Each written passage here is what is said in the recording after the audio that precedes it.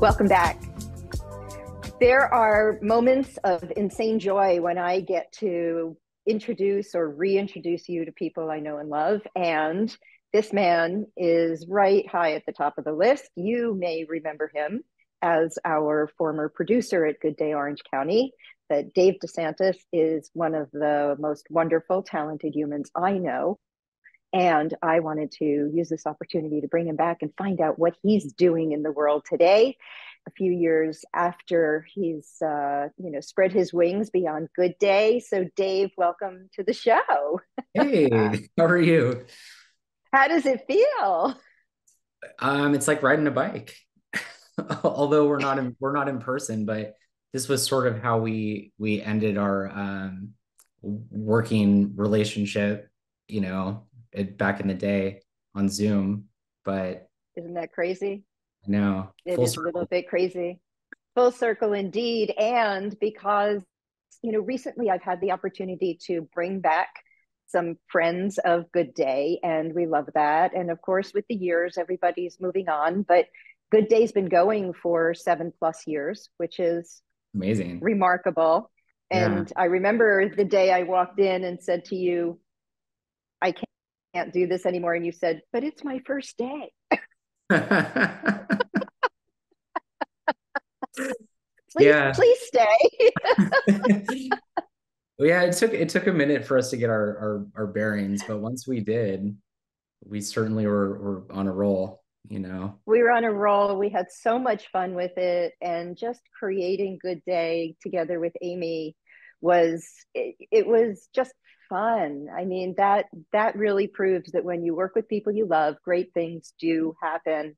And now, we've all kind of stepped away. As you know, I'm broadcasting today from Mexico, and you're in your new studio, and I would love to be able to share your new journey with our Good Day viewers. What are you up to? It's like a where are they now, right? Yeah, exactly.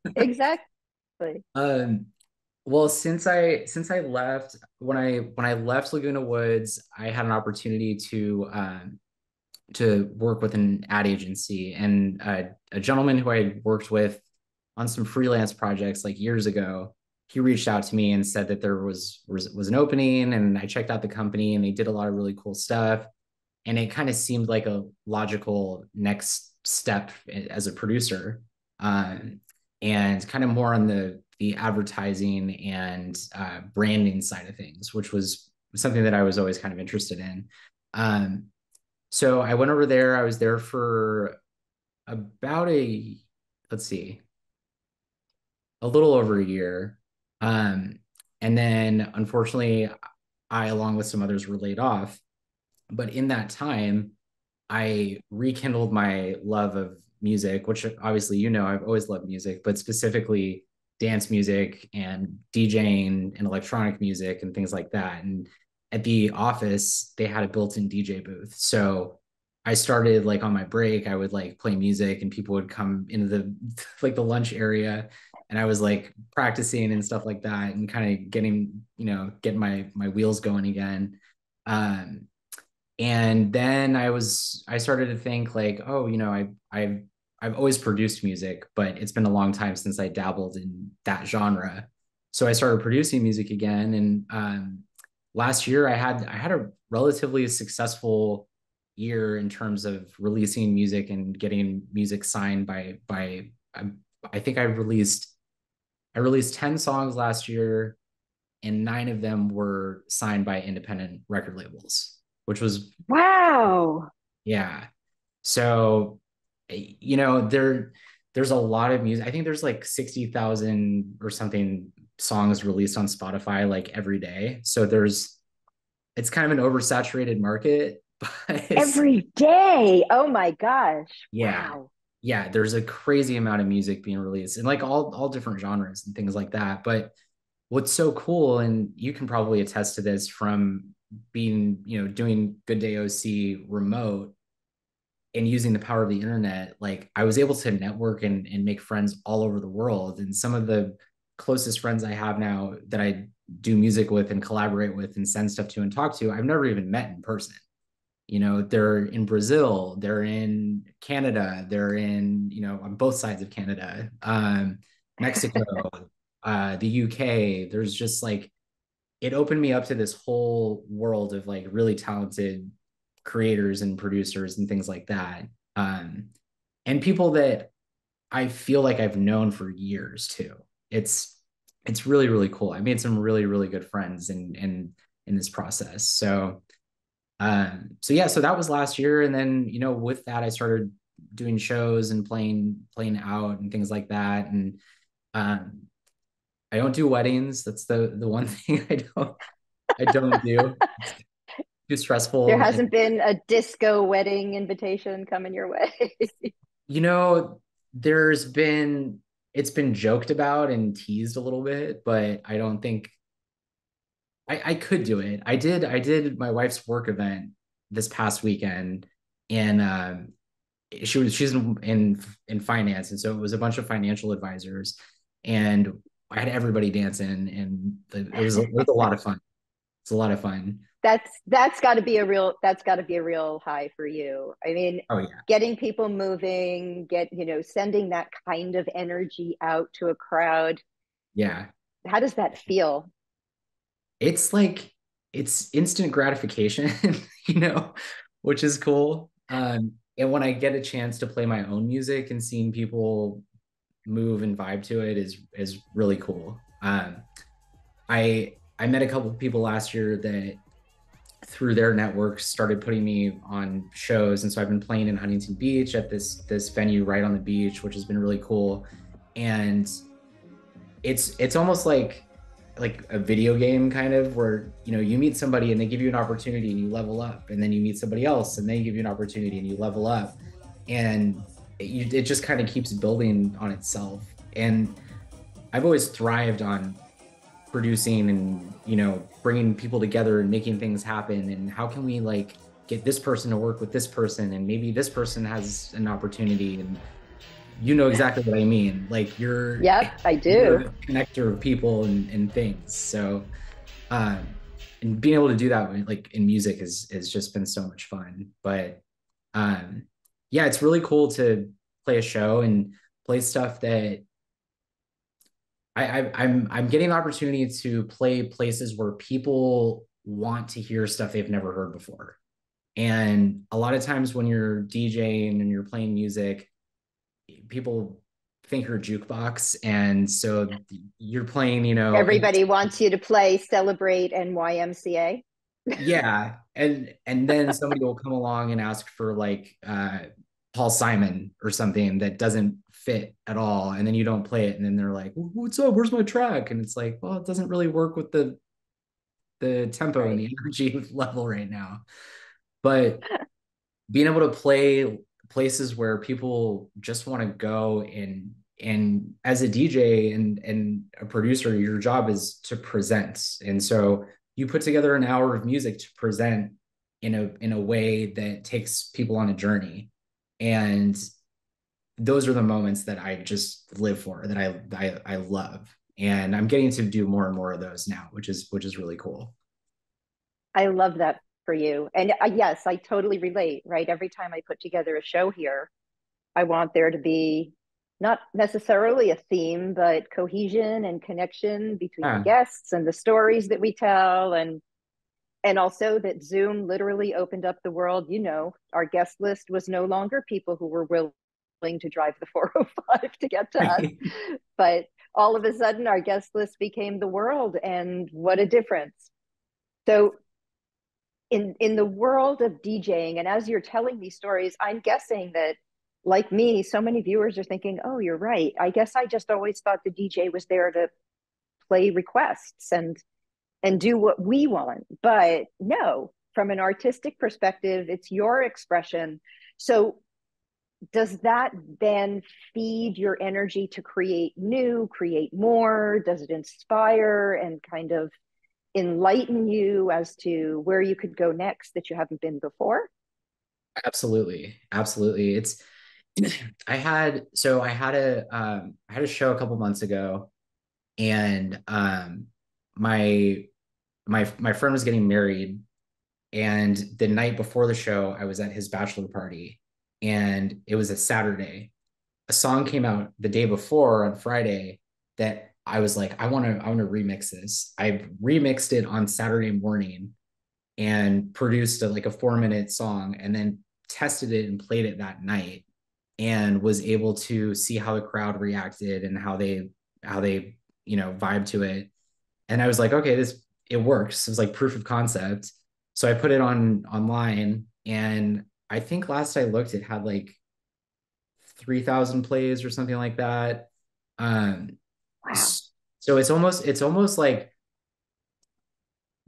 I think you're able to see what works and what doesn't right away, and then I'm like, oh, okay, well, that works. Or hearing it, it's all context too. If I'm listening to something in this room by myself with my dog, wherever he is, over here, Back uh there. yeah, he's back there somewhere. If I'm playing something and I'm just like listening by myself and working on it, it's different than playing it for an audience and seeing what their reaction is to it. A lot of times I'll play stuff for Katie, for my wife, and she's like, yeah, that's cool. Oh, there he is. You heard me. Here he is. Hi, Muppet. um she'll she'll be like, yeah, it's cool, but she doesn't really listen to a lot of the like the stuff that I listen to and that inspires me. But then she'll hear it when I play a show, and it's a different experience. So I try to sort of, to answer your question in a long-winded sort of way. Every show or any opportunity I get to play either my own music or other people's music and see how people react to it, it gives me ideas and inspiration of like, oh, maybe I should make something like this, or maybe I can really surprise them by doing this or that, and like get a So little. give us an example from your process that you've just explained, right? You come home, you mix, you remix. How do you actually release a song? Like you just say poof, you're a song and out you go? How does that Uh, work?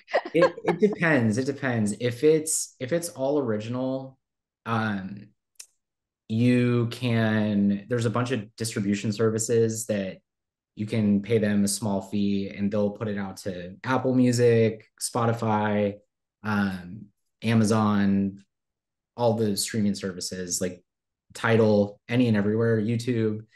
Um, if you get a label that's interested in your stuff, which is the hardest part, because there's so many artists, there's so many people submitting music, they will take care of the distribution for you, and ideally send it out to labels and send it to their fan base and things like that. And every label kind of has its own sound.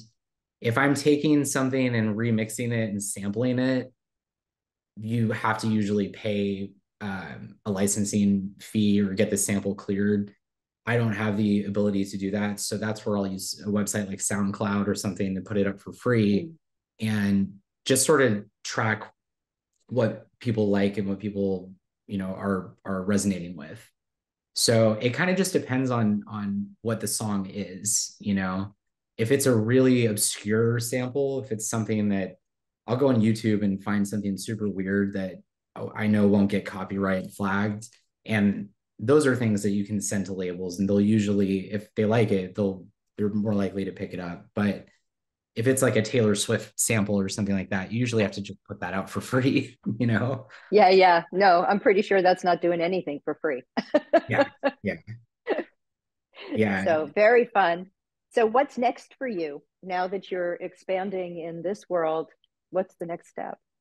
Um, so last year was really about learning more of the technical side of things and figuring out my production process. And this year, I have that really dialed in, and I've got a pretty good workflow. And so now I've been trying to open it up to collaborate with other artists and network with more people, and kind of grab their following, and they kind of grab my following. And there's so many talented artists out there. I just heard this random song on SoundCloud yesterday. There's this guy in Texas, and so I connected with him, and we started chatting. another guy like is in the Netherlands, and he sent me some stuff he was working on, so we're collaborating. Um, and the most exciting collaboration I have right now is with Hannah Geraldo, who's Pat Benatar's daughter. So Oh, that's a pretty cool opportunity that sort of fell in my lap, and I didn't know who she was when I had like connected with her, and I just heard this song on Spotify, and I was like, oh, I'd really like to remix that. And I sent this guy a message who put it on his Instagram story, and then he connected us. And it's just, it's just funny how things work out. So that the lifespan of that song is we started it in September, and I just finished the master last night. So it's wow. these things take a really long time to come to fruition, but um yeah, that's really exciting. I'm really pumped on that. And then there's a couple other ones in the works too that I don't quite have a green light on yet, so I don't want to jinx it, but um Cool. So yeah. where can people hear your music? Spotify, Apple Music, YouTube. My artist name is my first and middle name, so David Paul. Um, and I'm always putting stuff out on my social media feeds, and a lot of pretty active on my Instagram, and all the skills that I've taken from video editing and Yeah. networking, and the stuff I've done with you, and the stuff I got to do in Laguna Woods and at the agency. It's all it all works with what I'm doing now, and so I'm really grateful to be able to take all those skills and apply them in kind of a new direction. um, and oh, It's one really very cool, exciting. yeah, no, I was gonna say one really cool thing we did this past weekend. My friend got one of those crazy Tesla Cybertrucks, and so we went out to Coachella, and we went into the parking lot and did like a pop-up DJ set. So yeah, it was really well received actually. So this summer we're gonna start doing some more of that stuff too. So you never know, you might see me on the side of the road playing some house Uh, music, getting people dancing. you know what? I would stop for you. Absolutely. And if I remember correctly on Instagram, your David Paul made that. Is that Correct. right? Yep. Yeah, I Yep. love that. I love to follow you there. And I know everybody's going to want to see what you're up to. And I'm going to ask you to play us out. So you'll send me something that we can use to play us out here. Yeah. Okay. Perfect. Thank you so much. Thanks for coming on the You show. It's so good to see you. And I miss you madly. And I will see you again soon. come back to California. We miss you. Thank you. I appreciate that. And we'll be right back.